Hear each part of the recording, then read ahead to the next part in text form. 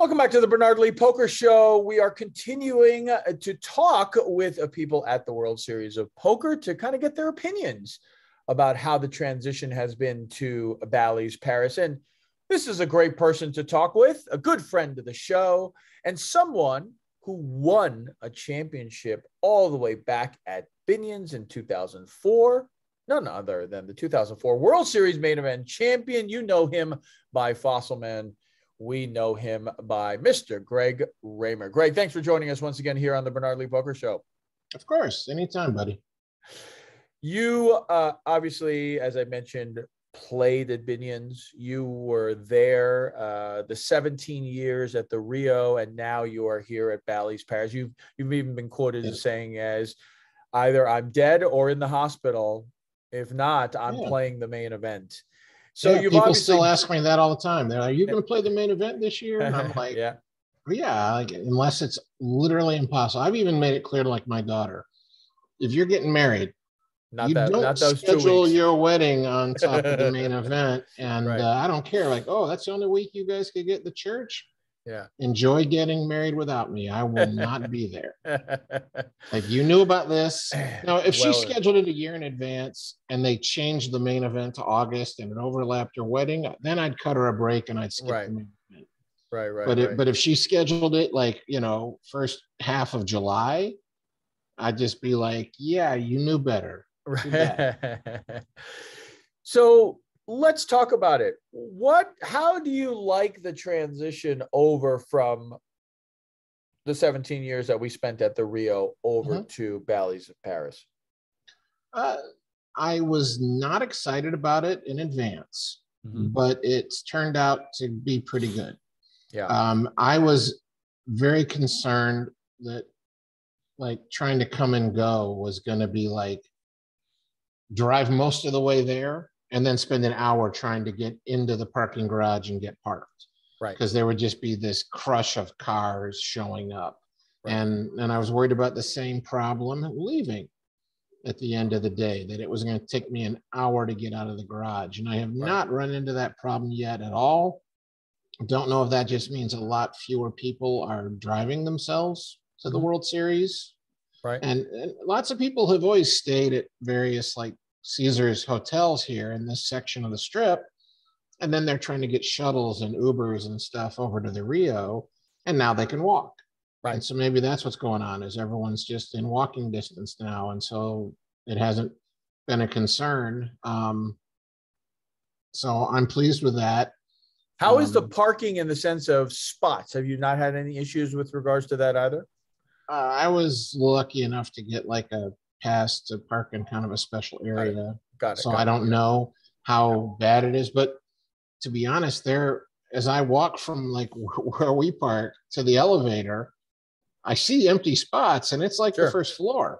Right. Like you don't have to use the elevators. And I'm like, and anyone could go park there as far as I know. So I see spots all the time, and it's, I haven't heard anyone complain about it. So I think the parking is good. In terms of like the food options, there's more, options than there was at the Rio. Personally, though, I don't really like to eat in any casino anywhere at all. So I, bring stuff in my poker bag and I just eat something light. Like the big thing for me for several years now has been, you go to the store and they sell you the little box and it has like a little tin thing of like tuna or chicken salad, and then like a little plastic wrapped like 6 crackers. Yeah. So you're like, you just spoon the tuna salad onto the cracker and, and some jerky, protein bars, stuff like that, dried fruit. I just eat that and then, get a real meal after we're done playing for the day. Cause I just don't, and I don't want to deal with like crowds and and trying to rush through an actual meal in a sit down place.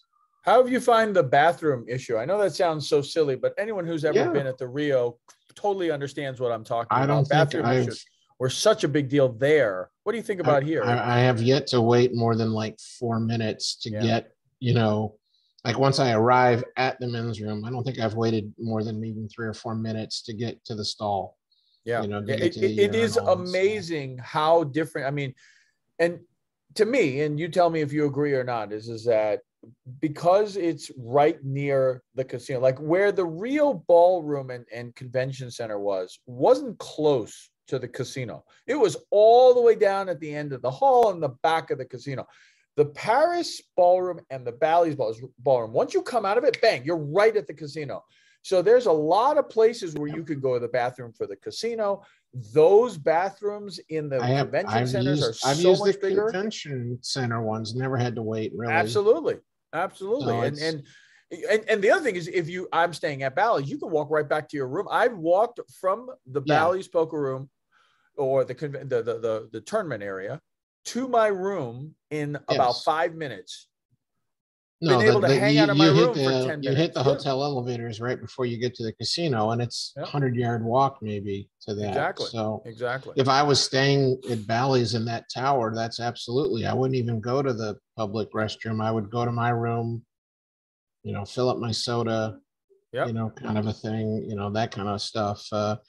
But I never stay in the hotels for this long. I mean, when I travel everywhere else in the country, I'm usually in the casino hotel. And if it's a poker room, like if I go to Texas and they don't have a hotel, then I'm at some regular hotel a mile or so away. But I'm here for 7 weeks. I want like a real place with a kitchen and stuff. Like, had dinner with my really good friend Vince Lepore last night, and he came over here and I made my famous Korean meatloaf. And and I have an oven and a fridge and a freezer, and so I actually cooked real food. And and that's what I want is that kind of a place to stay for this long. For a week I can be in a hotel room, but as we are ending this show for the Bernard Lee Poker Show, last week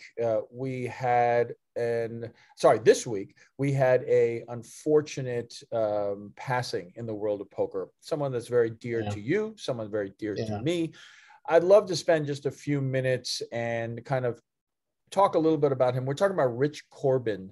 Rich Korbin was an integral part of Poker Stars and the poker community for decades. Back in 2004 for you, 2005 for me, he was with Poker Stars, and I communicated with him on a regular basis. And I'll tell my story about what he means to me and what he meant to my career. But give us a few minutes of a few moments and memories of Rich and just, kind of in memory of him. I mean, I got to know Rich because, like you said, he worked for Poker Stars, and Dan Goldman was like the head of marketing, and Rich was his right-hand man. And the two of them are responsible for most of the great things that Poker Stars did as far as what the public knows, the events. They were a big part of creating things like the EPT and the LAPT and all that, and making those events happen, making them a success. Rich spent tons of time down in South America trying to figure out how to get 20, 30, 40 poker tables someplace and not have to pay like import taxes.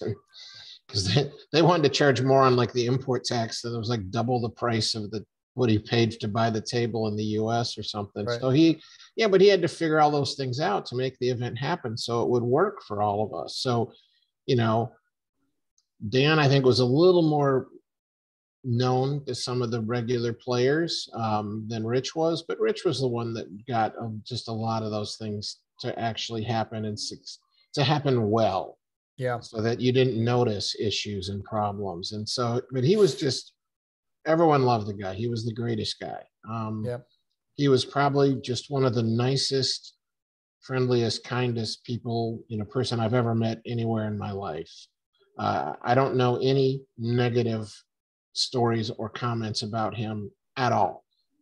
If someone ever got mad at Rich, he probably bumped into them by accident or something, and they were kind of overreacting to get mad at him about it. I've never heard anyone say anything about how he wasn't always kind, friendly, polite, and he's gone out of his way to help people all the time. One time during the series, I spent most of the summer living at his house.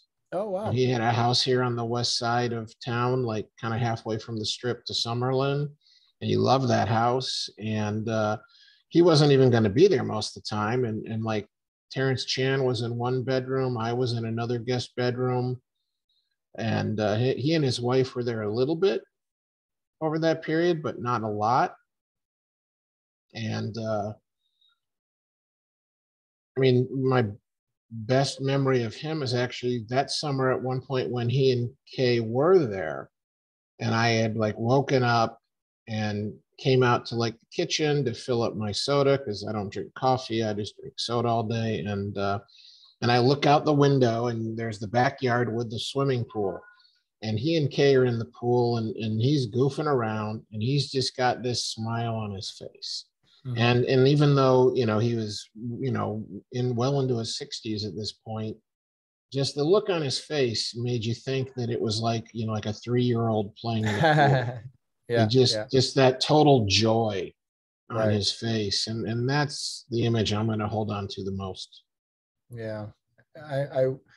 He was such a good guy, such a great man. Like you said, he was really the behind the scenes person for Poker Stars. And I have to say, not many people know this story. They don't, but the specifics behind it. But Poker Stars, when I qualified through Poker Stars in 2005, you can see the emotion that Greg has. It is, if you're watching here on YouTube, I mean, it's just very emotional for all of us because he was such a great guy. I had a deep run in 2005, as many people know, and he had asked me, would you mind writing about it? Just kind of write about your experiences. And I think he just really meant like, you know, give Brad Willis like a page or two. It'd be kind of neat. We'll put it up on Poker Stars blog. But it was really kind of a cathartic experience to kind of get it all out because my wife almost died giving birth to our child. She had a thankfully benign tumor. Like there were a lot of things that almost didn't happen. And it was such an unbelievable kind of experience to obviously get that deep and almost win it, basically, that I had a lot to say. And it became like an 8-part series on Poker Stars. I think you can still find it online. And back then, remember, the internet wasn't as big as it is now. There was no social media, et cetera. So it became as viral could be at that time. And in all honesty, that was the launching pad for my media career because ESPN contacted me. The Boston Herald contacted me. Eventually, Cardplayer contacted me. Yeah. It led to my radio show. And that was all because Rich asked me to do this. And, you know, Rich always jokingly used to say to me, like, I started your career. And he's 100% right. He really did. And the thing is, if he knew this was going to be this great thing for you, and if he knew that it wasn't going to do anything for him, he still would have helped you do it. Oh, of course. Yeah, you know, yeah. It's like I mean, obviously, you know, he's asking you to write this up and it's a good marketing thing for Poker Stars, possibly. But that's like secondary. That's accidental. Like if he thought like I can do this and it will help you, he's going to do it. Right. You know, he probably is one of those guys that like, you know, gave $100 to some of the poker players out there who were always bumming money and broke. He's probably the guy that was like, yeah, I'll just give this guy $100 and, you know, I can afford it. So even though he knew better, so to speak, he's going to do it anyway. Right. You know, he's just, I mean, he's definitely just one of the nicest, you know, best person that I can't even think of anyone who I could say like, oh, this person is nicer than Rich. Right. Like they're just a better guy, you know, a better person, you know, not limiting it to men. I mean, just, you know, he's just always, you know, wanting to help you. Right.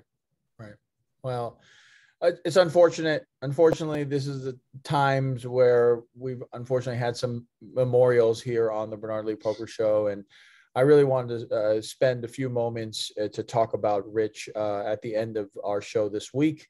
Greg Raymer, I really appreciate you coming on and talking about your thoughts of the new location and, of course, talking stories about Rich Korbin. Absolutely.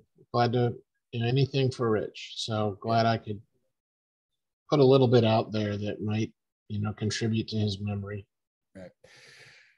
Greg Raymer here on the Bernard Lee Poker Show, and hopefully you got kind of a sense of what the move has been from the Rio to Paris Bally's. Really, overwhelmingly, people were, I think a lot of people were skeptical, and I think overwhelmingly it's been very positive overall. And, hopefully it just gets better and better with any slight issues that there might have been, AKA like the Bally's air conditioning or things of that nature. But overall, those are minor things. Yeah, minor things. And I think it's worked out great. And again, hopefully you enjoyed the show, everybody.